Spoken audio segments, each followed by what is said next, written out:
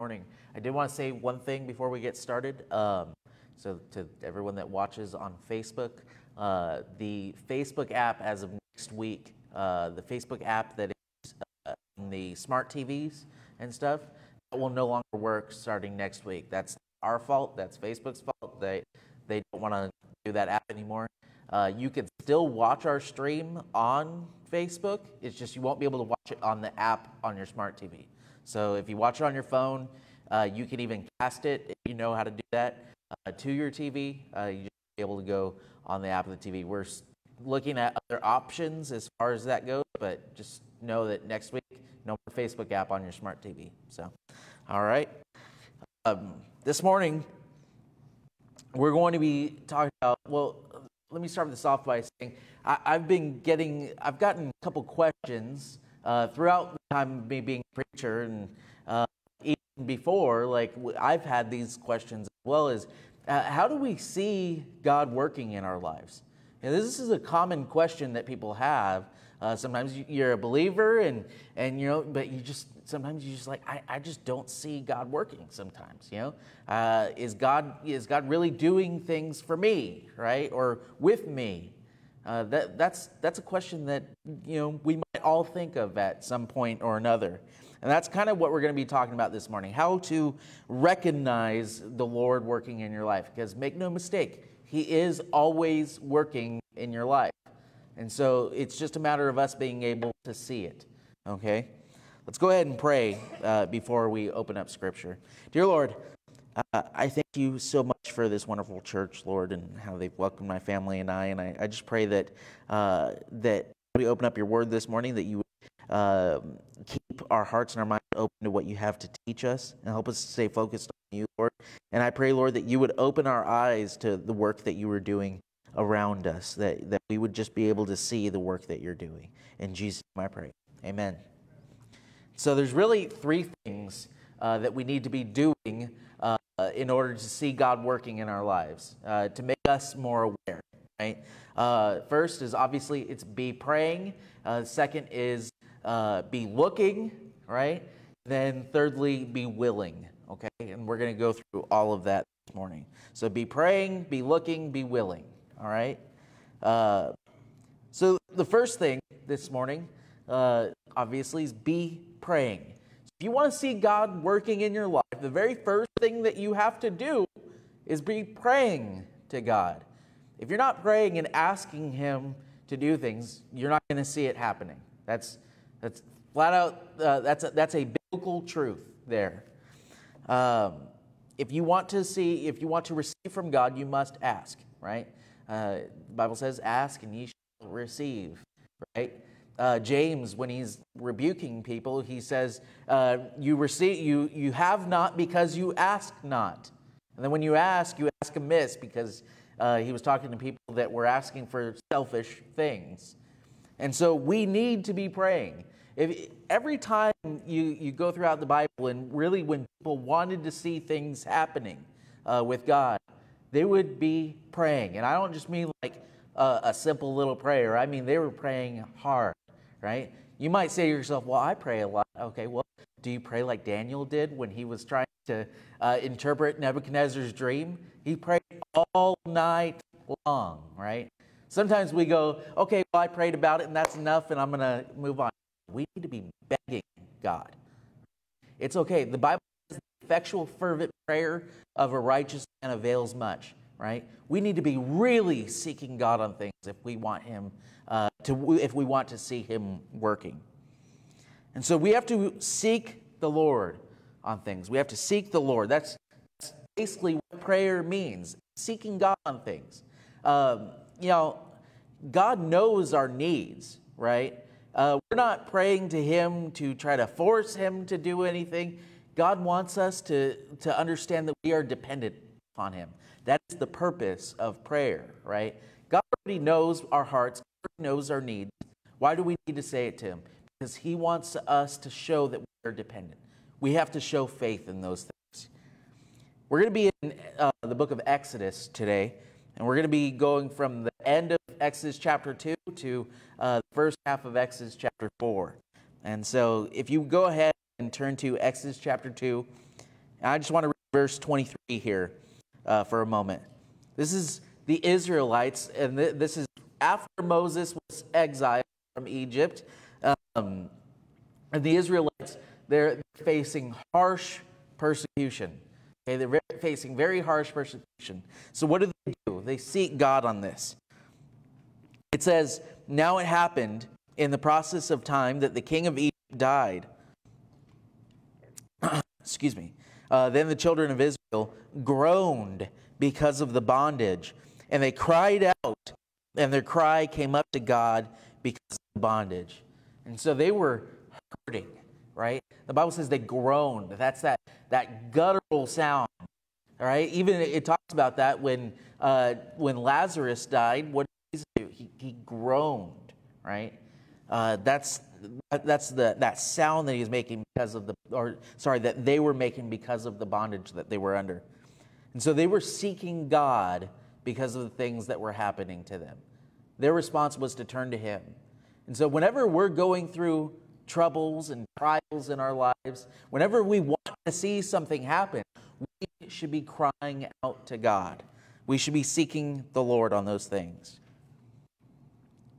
We need to understand also that even if we don't see it in the moment, God always hears our prayers. God hears our prayers. The Lord hears us. Verses 24 to 25. Notice that it says here, so God heard their groaning, and God remembered his covenant with Abraham, with Isaac, and with Jacob. And God looked upon the children of Israel, and God acknowledged them. So the children of Israel had promises from God, right, that they would receive land, right? They would receive a promised land, that God was going to be with them. And here, right, God hears their groaning, remembers his covenant with Abraham, Isaac, and Jacob. And then he looks upon the children of Israel and he acknowledges them. So not only does God just hear our prayers, he acknowledges that we need things. God knows our needs. And so even if we don't see an answer happening immediately to our prayers, understand that God has heard you and he has acknowledged your prayer. What we're going to see here in the next chapter is, obviously the children of Israel, they were still under bondage, but at that same time, God was preparing a man to come and lead them out of bondage, right? So the children of Israel at this point did not know that that was happening, but they're seeking God, and then God's over here working, right? And that's going to be a theme kind of today. Sometimes we don't see what's off in our peripherals, right? That God's working things, and we're sometimes only focused on what's in front of us, but God is working around us if we're willing to see it. The Lord hears us, right? And that's the main thing with prayer is we have to be really seeking God on things. And also, we need to understand that the Lord hears us, right? You might think this morning, well, if we pray and we repeat things over and over, isn't that vain repetition? And no. Praying to God and repeating things over and over that we need to God, that's not what it's talking about with vain repetitions. I'll just say that. So when that scripture talks about vain repetitions, when Jesus is teaching them to pray, he's talking like the heathens do, right? And what they would do is when they would repeat things to gods or their gods over and over, Jesus is telling us to not be like that, because what they were trying to do was they were trying to control their gods. They were demanding that their gods do something, right? So they repeated over and over again, trying to get them to do something. We cannot do that with God. But what we can do is beg the Lord. A very good example of this is when you look at the thief on the cross that railed on Jesus, and then you compare that to Peter when he was walking on water. It's actually a very good comparison, because what did the thief that railed on Jesus say? He says, if you're really God, basically, save yourself and us. Demanding that Jesus show some power there and get him off the cross, right? That is the wrong response. If you're really God, save yourself and us. But what does Peter do when he's starting to sink, right? He's starting to sink and he cries out to Jesus, Lord, save me. And so you have one saying, save me, versus the other, save me. You see the difference there, or hear the difference there. One is crying out to the Lord, the other is demanding that he do something. And so we cannot go to the Lord in prayer demanding that God do anything. We can beg, though, and that is proper for us to do. That humility there, that is a good thing. Also, when you look at the Samaritan woman that was basically begging that Jesus help her, right? He calls her a dog, right? And she said, what does she say to Jesus? Even the dogs get the crumbs from the master's table, right? So when we seek the Lord, we need to do it in humility. That is a good thing to know our place before God. And so if we're on our knees praying all night long or multiple times, seeking the same thing, that's okay. That's what we should be doing, right? It's all about our attitude there. It's okay to beg God for things. After prayer, right? So say you're praying about things, and you're like, well, I've been praying about this thing all the time, and I still don't see God working. Okay, well, there's not something wrong with God. There's something wrong with you in that situation, right? Because the next thing is we have to be looking, right? Sometimes we're going through life and we are so absorbed in whatever we're doing that we're not actually, we want God to work, but we're not actually looking for God to work. So we have to be looking. Notice the burning bush, right, in Exodus chapter 3. So I've heard this preached on multiple times, and there's actually one verse here that actually made me write this whole sermon because I never noticed it before. And it just jumped out to me not that long ago. But we're going to start here with verses 1 and 2. You have to notice the burning bush. Now Moses, start verse 1. Now Moses was tending the flock of Jethro, his father-in-law, the priest of Midian, and he led the flock to the back of the desert and came to Horeb, the mountain of God, and the angel of the Lord appeared to him in a flame of fire in the midst of a burning bush. So he looked, and behold, the bush was burning with fire, but the bush was not consumed. Such an amazing situation that Moses is in. But notice what Moses is doing, right? What's he doing when he starts off this passage? He is tending the flock of Jethro, right? He's leading them to this mountain. So he's doing his job, right? He's going about his life. He's doing his job, right? It says that the angel of the Lord appeared to him in a flame of fire in the midst of a bush. And then it says, and he looked, and behold, the bush was burning with fire, but was not consumed. So pay attention to that really quick. So he looked. So what we're going to see in this passage is that initial look, right? That was just kind of a peripheral vision, okay? Because when you see the next verse, that's what it's going to show us. So Moses is doing his business, doing his work, right? And he's going about his life, and then God's like, look at this over here. This over here, right? It's not a loud voice yet, like he doesn't call out to Moses, right? Yet. But he's got that burning bush over there. Notice the next verse, that Moses turned aside to see what it was. It says in verse 3, then, so after he looked and he saw it, right? It says, then Moses said, I will now turn aside to see this great sight, why the bush does not burn. I'm going to repeat that. So you look at the previous sentence, right? It says, so he looked, and behold, the bush was burning with fire, but the bush was not consumed. Then Moses said, I will now turn aside and see this great sight, why the bush does not burn. You see the what's happening there. So there's this happening off on the side here, right? And then Moses makes a conscious decision to turn aside and look at it, to go and see it. Sometimes God is trying to show us something over off on the side. And sometimes we have to, we know it's there, but sometimes we would just want to keep on going on our path, what we're doing, right?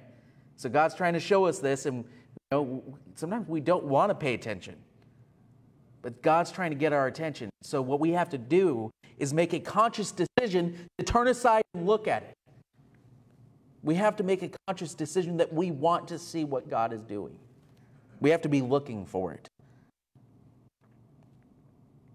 Notice that also God speaks to us when we are actively looking for Him.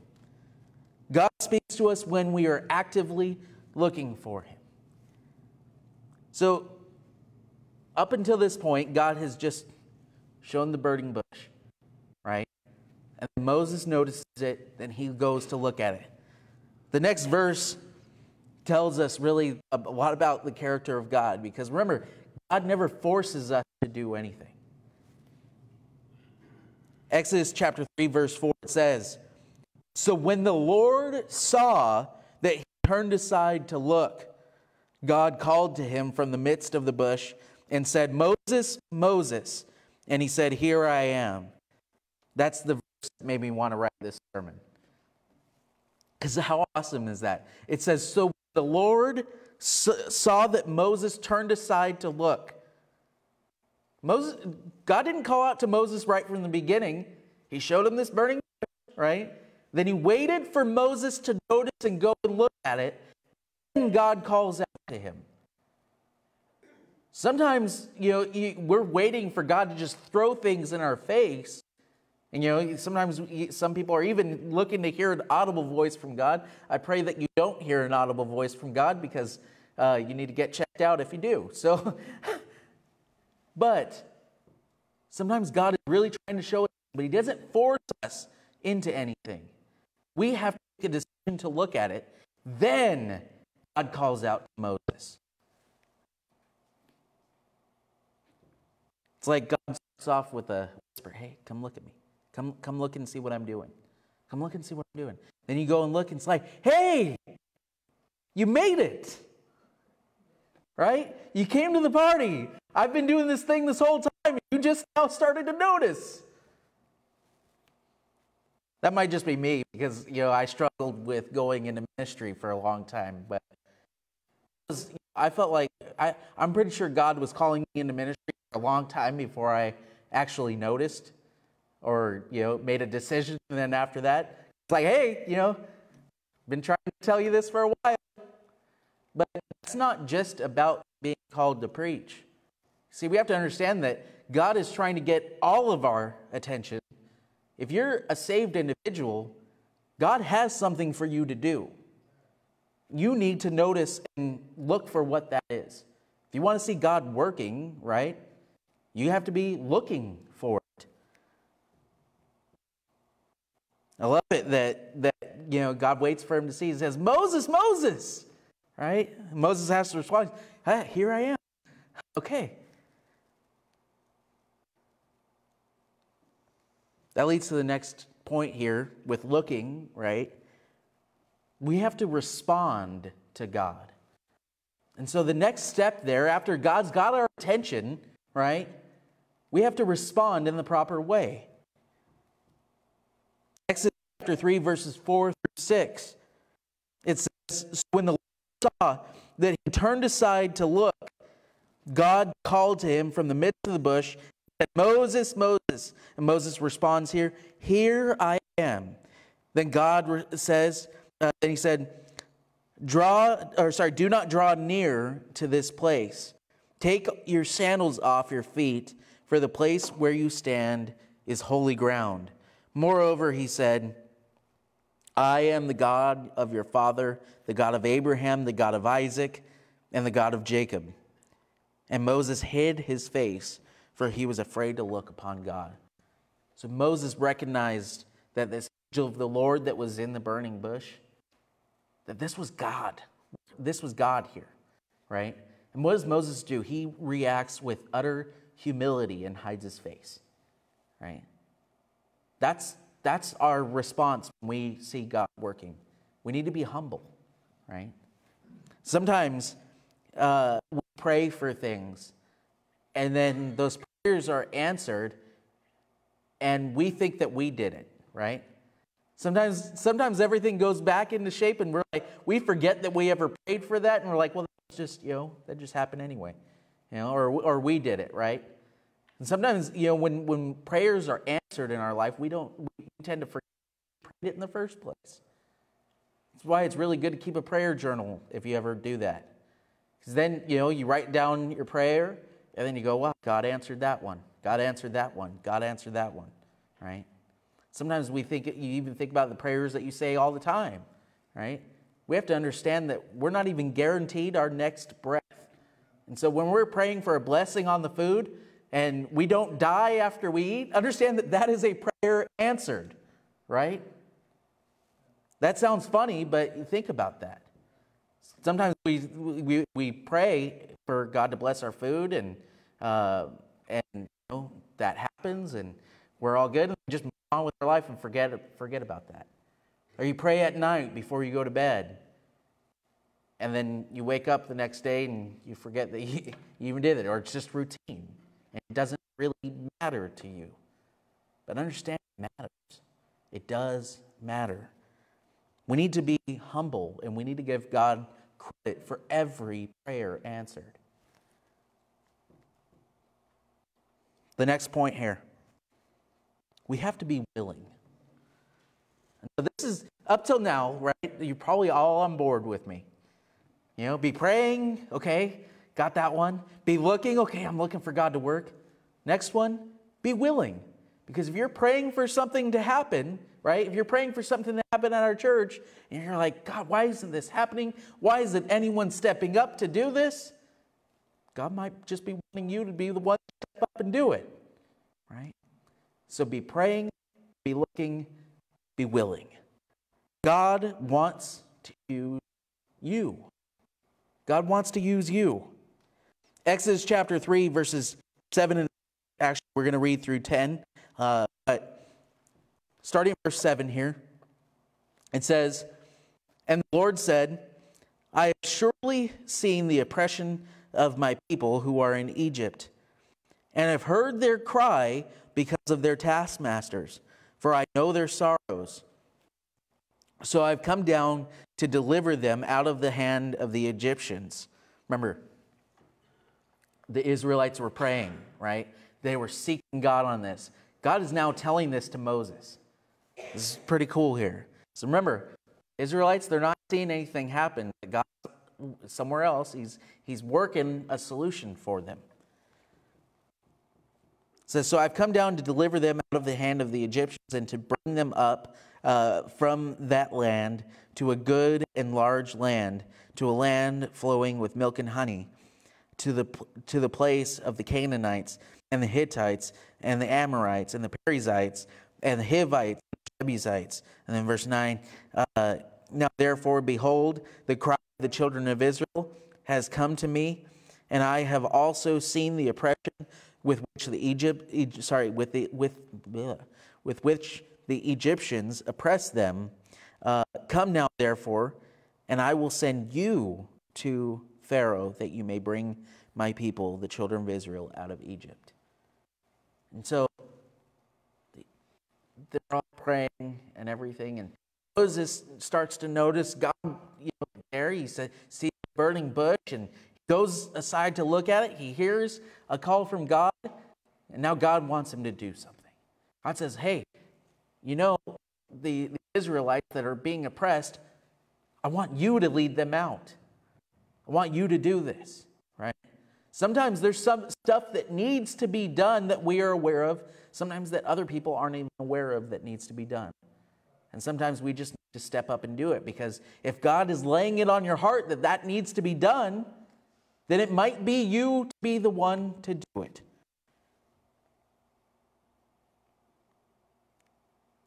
Why should we trust God in these calls, right? When God wants us to do things?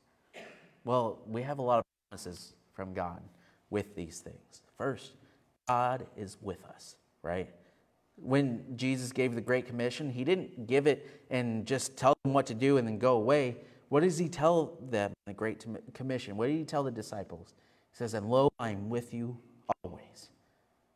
God's with us, right? So this is the first thing that we need to be aware of in this, that God is with us. You know, Moses probably had a similar response that we all have when we feel like we're being pushed by God to do something. Exodus chapter 3, verses 11 and 12 talks about this. It says, but Moses said to God, who am I that I should go to Pharaoh and that I should bring the children out of Egypt? Right? So sometimes I'm bringing up this one because I'm sure everybody in here has done it. You see someone broken down on the side of the road and you're like, I don't have any abilities to fix whatever's wrong with them. What if they just need a phone call or something, you know? I say this because I pass people on the side of the road too. So, but that first thing that we think of always, whenever God is calling us to do something, is, who am I to do this? Right? I'm not qualified. I'm not anything. Right? I have been in this situation. This is part of the reason why I took so long to answer God when I felt that He was calling me into ministry. I can't do that, God. My biggest thing was, I failed public speaking. Okay, like how am I supposed to get up there and preach? I failed public speaking. Right? I took it twice actually. That's a story for another time, but I just could not get up there and talk in front of people. And even to this day, when I'm trying to talk about myself, I'll fumble about all over my words and stuff. When I'm presenting the Word of God, it's different. God qualifies the called. He doesn't call the qualified. Okay? So what does God respond to Moses with? So Moses is saying, hey, who am I to do this? Right? God's basically telling Moses, it's not about you. Right? It's about me. It says, so he said, I will certainly be with you, and this shall be a sign to you that I have sent you. When you have brought the people out of Egypt, you shall serve God on this mountain. So you're going to go, and it doesn't matter who you are, because I'm the one that's sending you. Right? That's what God's saying to Moses. That's it. That's all you need to worry about. Well, as we know, Moses continues to come up with more and more things of why he can't do it. Right? Next thing we have to understand in this, that should give us comfort when God is telling us to do something, we have to understand it is the I am that sent us. I am sent us. Even when we talk about the New Testament, right? Jesus identifies himself as I am. When they're coming to arrest him, right? They're looking for Jesus, and how does Jesus respond to them when they're asking where he is? He says, I am. They all fall back, right? Jesus, make no mistake, Jesus is the I am. So he's telling us to go out and share the gospel. Understand, he's not just with us, but this comes with it, the power of I am. He is the one that sent us. So this is what God says to Moses here. It says, then Moses said to God, verse 13, it says, indeed, when I am come to the children of Israel and say to them, God of your fathers has sent me to you, and they say to me, what is his name? What shall I say to them? So Moses is like, okay, you're going to send me. How am I going to prove it to them? Right? And God said to Moses, I am who I am. And he said, thus you shall say to the children of Israel, I am has sent me to you. So why should we go out? Because God sent us. The next part of this, I want to go ahead and turn to Exodus chapter 4. And we're going to go through verses 1 through 5. But there's a question that God asks Moses here when Moses continues to have excuses. God asks Moses, what is in your hand? right? It's that rod that he's holding. Let's go ahead and read verse 1 through 5. It says, "Then Moses answered and said, 'But suppose they will not believe me or listen to my voice. Suppose they say, the Lord has not appeared to you.' So the Lord said to him, 'What is that in your hand?' And he said, 'A rod.' And he said, 'Cast it on the ground.' So he cast it on the ground, and it became a serpent, and Moses fled from it." Verse 4 says, "Then the Lord said to Moses, 'Reach out your hand and take it by the tail.' And he reached out his hand and caught it, and it became a rod in his hand, that they may believe that that the Lord God of their fathers, the God of Abraham, God of Isaac, and the God of Jacob has appeared to you." God asked Moses, "What's in your hand?" Go back to the beginning of what we're talking about in Exodus chapter 3. What's Moses doing? He's tending the flock of Jethro, right? What was their most valuable tool? It was the rod, right? Moses is using that rod to, one, guide and correct the sheep when they are starting to go astray. Moses would use that rod to fend off wolves or predators when they were coming after the sheep. He's climbing up that mountain. He's using that rod to help him climb up the mountain. That rod was Moses' life. He was solely dependent upon that rod. So when God asks him, "What's in your hand?" it's not just a rod. That's Moses' life that is in his hand. What does God tell him to do? Cast it on the ground. When God is calling us to do something, he's telling us to take our life and cast it on the ground before him. Saying, "God, it's yours." Right? My life is yours. What does God then tell Moses? God turns that rod into a serpent, right? And Moses would then use that rod to show Pharaoh. He would part the Red Sea with it. He would even, smack a rock twice to make water come out. But understand that that rod had power because of God.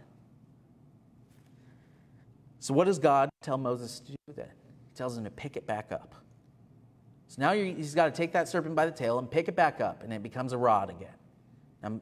And God tells him that that's what you're going to use to show Pharaoh. All these miracles and stuff that Moses does have to do with that rod. Why is that so significant there? God tells Moses to cast his life down, essentially, and then pick it back up, but yet use it for God. And that is what God is calling each one of us to do with our lives. Cast it down before him, and then pick it back up and use it for him. Right? Use it to further his kingdom, his glory. Right? That's what God wants each one of us to do. But Moses doesn't stop, right? So even after saying this amazing thing, Moses still has excuses, right? So the next thing we need to do, right, if we really want to see God working, right, and being willing, we need to stop with the excuses. Every one of us always has excuses, especially with God, right? I feel like we come up with more excuses to God than we do with other people in our lives, right? We need to stop excuses. So first of all, Moses had to understand this, and we have to understand it too. God is more powerful than our inadequacy. So just because we think we're not qualified or we can't do it, understand that God's more powerful than that. Right? And in fact, the worse you are when you do things for God, the more it shows God's power, right? Because when people look at you and you're doing something that they would have never thought that you could do, you should be like, well, obviously, it's not them doing it, it's God, right? It's kind of like, I'm going to joke with my grandma. My grandma's probably going to get mad at me later. But she would have never thought that I was going to surrender to ministry, right? And now, right? When she sees me doing this, she goes, no, that can't be Jack. That's got to be God, right? That's the same thing when we're doing anything for God, right? Even the more inadequate we are, the more it shows God's power. So you need to understand that God is bigger than our problems. If God wants to use us, He's going to use us. We just have to be willing. Exodus chapter 4, verses 10 through 12. This is Moses talking about, not being an eloquent speaker. God's like, well, I got a solution for that too, right? It says, then Moses said to the Lord, O my Lord, I am not eloquent, neither before nor since you have spoken to your servant, but I am slow of speech and slow of tongue. So the Lord said to him, who has made man's mouth? Or who makes the mute, the deaf, the seeing, or the blind? Have not I the Lord? Now therefore go, and I will be with your mouth and will teach you what you shall say. Moses is like, hey, but I can't talk before people, right? Like, people believe that he had a stutter, right? He's not eloquent of speech. He's slow with his tongue, right? God says, that doesn't matter because it's not about you, remember? It's going to be God. God says, I'll be with your mouth because I created it. Right? God reminds Moses just how small he actually is. It's such an awesome thing. And can you imagine Moses' mindset there? To see your staff that you've held for however many years turn into a serpent, and then you pick it back up and it turns back into a rod, and then you still think to say to God, I still can't do it. I mean, can you imagine that? But also, how many things has God shown you in your life, and then you still go to God and go, I don't know, God. I've seen you do this stuff with other people, but not me, right? I've seen you work great things in the Bible, but not me, right? How often do we do that? At this point, it's just unwillingness. Not just excuses anymore. It's you are unwilling to serve God if at this point you're not. We have to understand that our unwillingness angers God. It actually makes God angry with us when time after time again, God's telling us, hey, I'm going to be with you. I'm going to help you through this. I want you to do this, and I'm going to be right there with you, and it's going to be my power, not yours. And then we still go, God, pick someone else. That makes God angry. Exodus chapter 4, verse 13 through 17. It says, but he said, O my Lord, please send by the hand of whomever else you may send. Moses says, God, after all of that, right? Moses said, God, send someone else, right? There's one of the things I skipped over here. After the rod, God also has Moses stick his hand in his belly, pull it out, and it's leprosy, then put his hand back in and pull it out again, and it's clean, right? So God is showing Moses all of the amazing things that he is going to do through him, and Moses is still, he's run out of excuses. He says, God, send someone else. Anyone else. And it says in verse 14, it says, so the anger of the Lord was kindled against Moses. And he said, is not Levite your brother? I know that he can speak well. And look, he is also coming out to meet you. When he sees you, he will be glad in his heart. Now you shall speak to him and put words in his mouth, and I will be with your mouth and with his mouth, and I will teach you what you shall do. It's kind of interesting here. If we tell God at that point, send someone else, don't be upset when God does. That's kind of, something that we need to be aware of. God doesn't have to use you. God can use anyone. God wants you to be part of it. And then we're reluctant to that point. That makes God upset. says something here that a lot of people just kind of brush over. But God, remember, the attitude of this paragraph here is anger. God's angry with Moses here. So he's telling him to, okay, go to Aaron. I'm going to be with both of you. It says in verse 16, so he shall be your spokesman to the people, and he himself shall be as a mouth for you, and you shall be to him as God. Capital G, God. And then it says, and you shall take this rod in your hand with which you shall do the signs. So God is so angry with Moses. He's not complimenting Moses here by saying you'll be like God to him. Remember, Moses was supposed to be the prophet, right? God was going to speak to him, and he was going to speak to the people. That was what God was calling him to do. But Moses was so reluctant that God adds someone else, Aaron, right, to be the spokesperson. And Moses is going to be like God. In other words, Moses was putting himself in the position of God there by being unwilling. He said, you have all these excuses why you can't do it, right? You're saying, send someone else. You don't want to be the one to speak to people, and you're not trusting God to be with you. So what are you doing when you are so reluctant? When you are making your own decisions and you're not following the Lord? You're putting yourself in the position of God. Saying, God, I don't trust you. I know better. That's what God's saying to Moses here. When we don't listen, when we don't want to serve God, that does anger God. Why? Because God gave his only begotten Son so that we can be saved. And what does God ask us to do? Most of the time is just tell other people about him. And we can't do that. That angers God. So in conclusion, as a pianist and song leader come, I'll say this.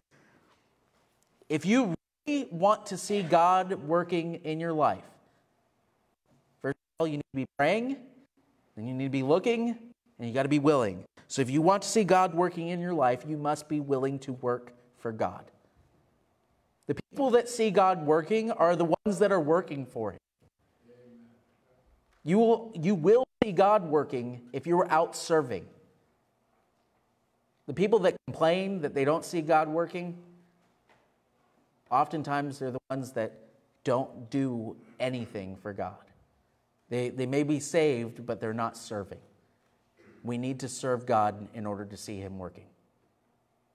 Make a decision this morning, if you're saved, to do that with the rest. I don't care if you haven't done this in the past, but make it a point in the rest of your life to serve God.